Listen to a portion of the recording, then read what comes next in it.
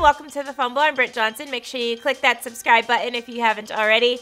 Monday night, the Lakers held an all-access event where people like Jeanie Buss spoke, as well as former Lakers superstar Kobe Bryant. During the event, Bryant spoke on the Lakers' future, stating this: "We'll be champions again before you know it, and we'll be laughing in the faces of all those Warriors fans who came out of nowhere." Kobe Bryant played 20 seasons for the Lakers, so you know for sure he bleeds purple and gold, and by this statement, he has no problem shading the Warriors fans, who he basically called Bandwagon, which is kind of interesting because although there are tons of diehard Lakers fans, the Laker fan club seemed to grow with the addition of LeBron James.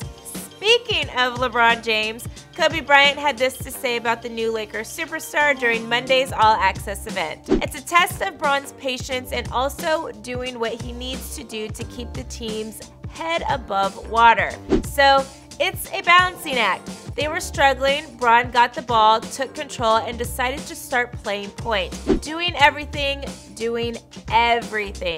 Kobe went on to say this: "That's not the recipe for winning championships by no means, but it is a recipe to keep your head above water, to give yourself a little breathing room, and now it's going back to teaching how to play the way you want to play." After a rough start to the season, as Kobe Bryant pointed out, the Lakers have seemed to figure out their game, although he did say they might not win championships with that. They have recently improved to 5th in the Western Conference with a record of 14-9, right behind the Warriors, who are 4th with a record of 16-9. Both teams have the night off, but will suit up again on Wednesday as the Warriors take on the Cavs in Cleveland, which should be a guaranteed win for them, and the Lakers will be taking on the San Antonio Spurs here in Los Angeles. What place do you guys think the Lakers will finish off this season, and is Kobe Bryant right? Will this not help them win championships? Let me know in the comments below. Follow me on social media at irreverent.